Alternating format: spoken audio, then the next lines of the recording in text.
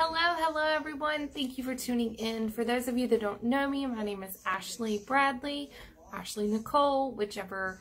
And I really just wanted to hop on because I have been in the network marketing profession for over 6 years now, and I have reached the top 1% of the company in my first company, and I've already ranked quite close to the top in my second company once I left my first company, because I changed due to alignment and I didn't feel that I was aligned with my last company.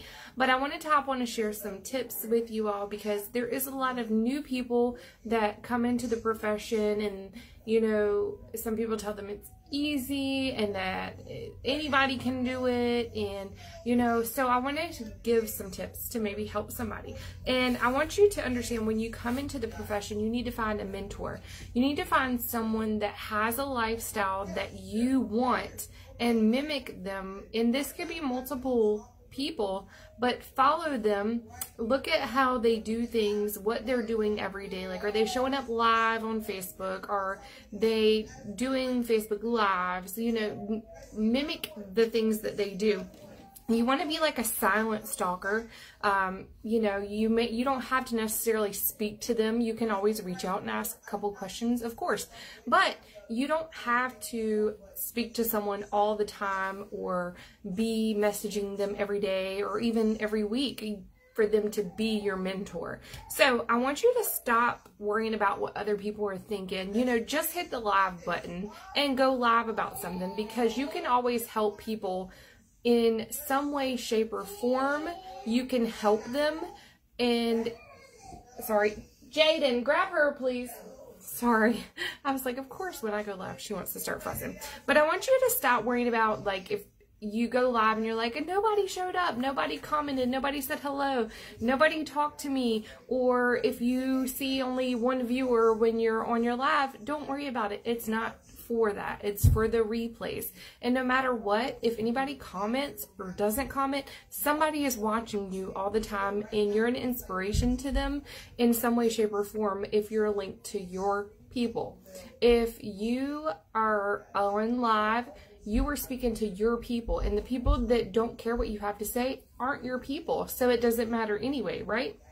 So another thing is I want you to stop comparing yourself, because your journey is your journey. We all didn't come from the same backgrounds. We all haven't had to overcome the same obstacles. So your chapter 1, you can't compare to someone else's chapter 10 or 20 or 30 and so on and so forth. And I want you to stop comparing, because it is the thief of your joy and happiness. And you know, you may feel like you're not going anywhere, when in actuality you're a lot further along than what you probably think you are.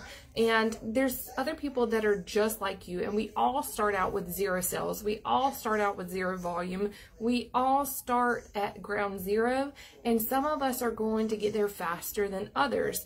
And when you're watching me, I am 6 years of failures and failures after failures. But the thing is that I take those failures and I use them as tools to help me grow, because I learn from them and I pivot off of them. You know, like, if this didn't work, I'm going to go this way and try this. If that doesn't work, then I'm going to try this. You know, there's no right or wrong way. And the hardest part of your business is going to be starting your business. You know, launching your business is the hardest part of your business. And that's what upsets me the most, is when I see people join their business, they go all out and they go real hard, and then they just stop. And I'm like, oh my God, you made it through the hardest part, like launching your business. If you could just keep going, like, your business is eventually going to get to the point where it coasts along, and you just do these certain steps every day, and it's going to get easier, and you're going to get better, and you're going to get faster, and it's going to take less time to do those tasks every day. And, you know, then people are going to tell other people about you, and you're just going to get random friends and random sales and referrals, and, you know, things start to all come together. And, you know, what may take 1 year for one person might take 5 years for another person. And that's why you hear that saying a lot in this industry, like network marketers live, like, would you live 5 years of your life uncomfortable to live the rest of your life like most people dream of, you know? And most people will watch you, but they're watching to watch you quit. I know it sounds crazy, but people are always going to watch you, and some watch you hoping that you fail. So why not prove them wrong and be a success story? And your friends and your family aren't going to be the people that are always cheering you on, and, you know, you might be lucky to have that. But the people that support you most are going to be like complete strangers. I've had more people in my life that I've met as strangers support me and become like my best of friends. I'll never forget when I left my state job doing dentistry in January of 2017. I did dentistry for 10 years.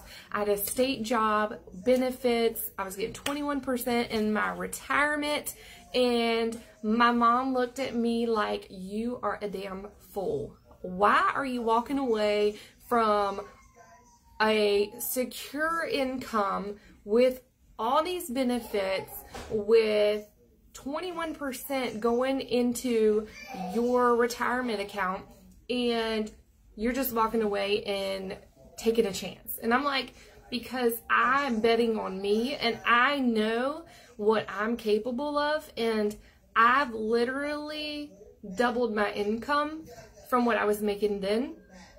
I'm not working for someone else that doesn't want me to take off and go on vacation. I'm not working for someone who is like, oh, is your kid really sick when you call in sick, or you just call it in sick?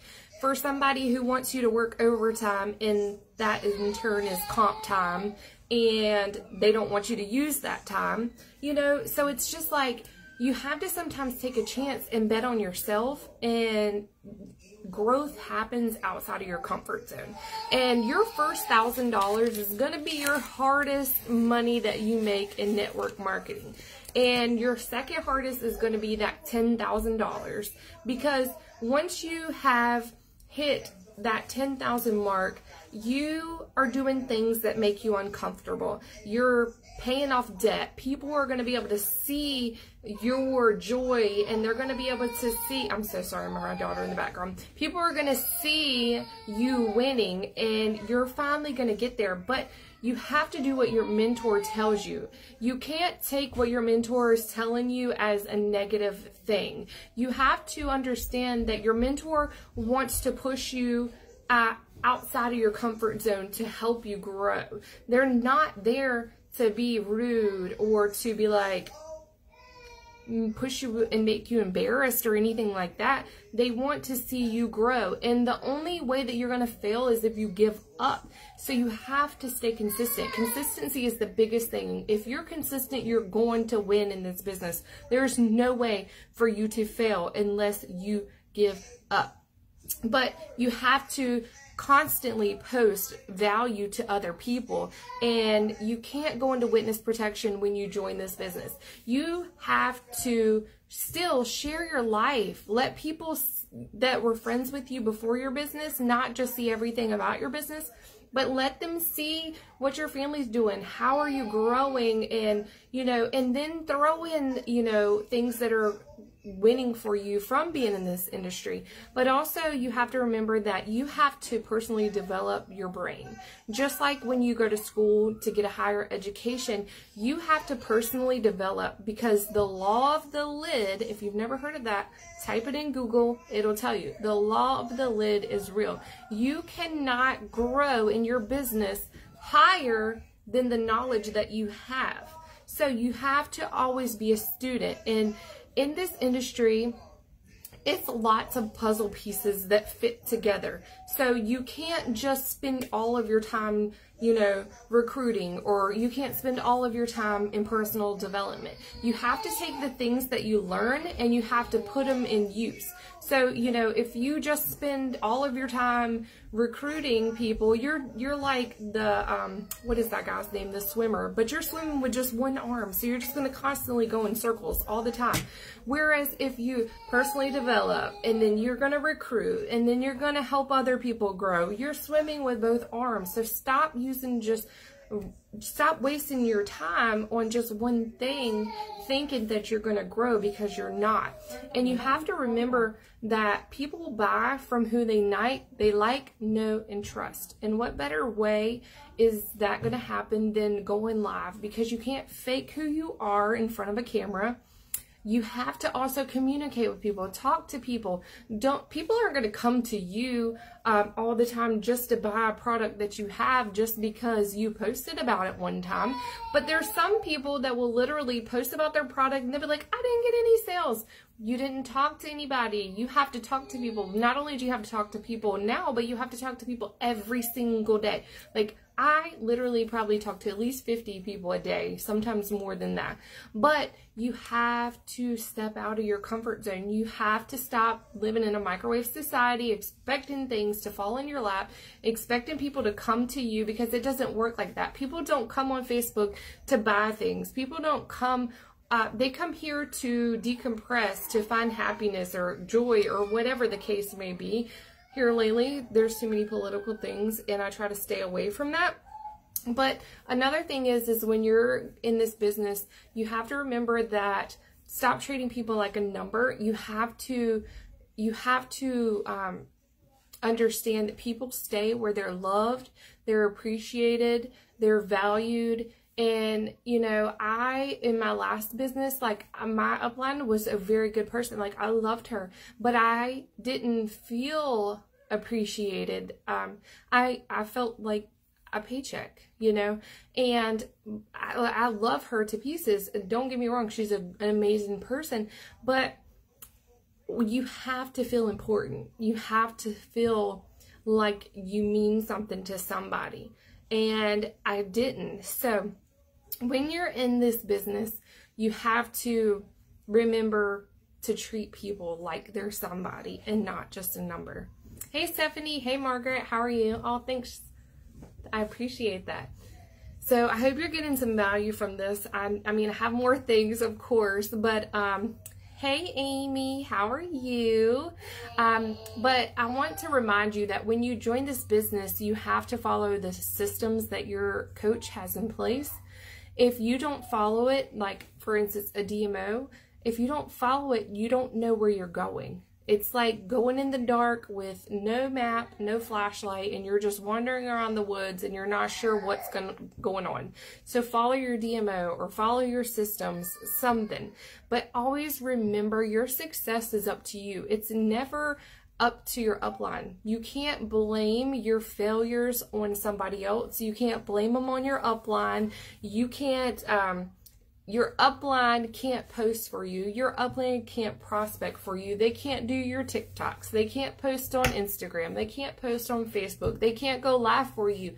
Your success is up to you. And accountability is the key. And if you're not getting the results that you want, you have to pivot, because something that you're doing is not working. And you have to understand that sometimes you have to check yourself. And I've had to do this multiple times, and I still do. You have to check yourself, because you can be like, oh, just like in weight loss, I'm not losing any weight. That product doesn't work. Does the product not work, or is your fork overworking, or are you not moving your body? You know, you have to stop blaming people and normally look in the mirror at who's in front of you and looking back at you and what it is that you should be doing. This is a very easy business. It really is. But some people make it so difficult. And you have to remember that you have to ask questions. Don't be afraid. Like they say, a closed mouth don't get fed. Hey, Jackie. How are you, beautiful? A closed mouth don't get fed. And when you want advice and somebody gives it to you, you have to take it. Don't say, I don't want to do that. No, that's out of my comfort zone. Or, oh, no, because that's your mentor. Your mentor has laid a path. Your mentor is somebody that's had success, and they've got the path and they got the keys to the success. So if they're telling you what they did, that's how they got to where they are. So you have to take that information that you asked for, that they gave you, and implement it, because they don't have to tell you what they did to be successful, but they did to help you.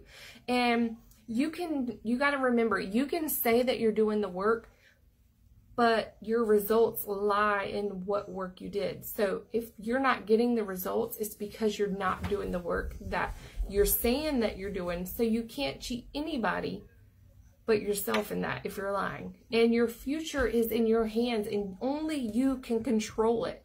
And, you know, you hear a lot of people say, well, what is your why? But it's not always about what is your why. You have to also think about, you might not have a why. You know, a lot of people with children and husbands, like their family is their why, but some people don't have that. So sometimes you have to look at the fact of, it may be I don't have a why, but I have a why not. Like, I don't want to go back to looking for money underneath the couch cushions to pay for gas, or I don't want to go to the food bank anymore to pay for food. You want to say, I don't want to live paycheck to paycheck. You know, you sometimes don't have a why, but you may have a why not. And there's no wrong way to do this business, but as long as you're taking action, you have to take action and you have to do it. And a lot of people will say, oh, come join my business. It's so easy. It's so easy. But honestly, it's network marketing. You have to work. The more you work, the more luck you have, and the more you will have. And, you know, I wanted to go live because I really wanted to share these few tips with you for new people coming in, because it's not always easy. It's hard. There's going to be times that you want to give up. But it's so worth it. And to know, I was so scared to jump from my last company to the current company that I'm with, because I was scared. I was terrified. I was comfortable. I was comfortable at my position. I wasn't happy, but I was comfortable.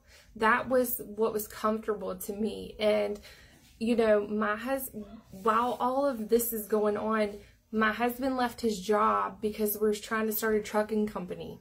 And we're trying to do that. And then we're forking out money for that. And then here I go, and I'm like, oh my God, I'm going to change companies right dead in the middle of this. How is this going to work? If it fails, how are we going to pay our bills? You know, like, but sometimes you have to understand that God has a plan. It's going to all work out. He's not going to let you fail as long as you're giving it all that you have, and that as long as you put your bet on yourself and know that no matter what, you can win. Like, you're going to have success, but you have to do the steps. And, you know, find you a mentor that had the success that you want, and follow them, mimic them. There's people online that I actually have talked to them because I actually have the balls and I reach out to them. Like, my husband be like, dang, you reached out to them? I mean, these people are like multi-million-dollar earners. I don't care. I'm gonna send you a message because I want to be where you are. You know, I want to take advice from somebody I want to change bank accounts with. So think of it like that. So I hope you all got some value from this. If you did, please click the share button. And I'm so sorry for my little one. She must finish her snack and she's ready for me to come and get her. So I hope you all have a great day, and I look forward to talking to you soon.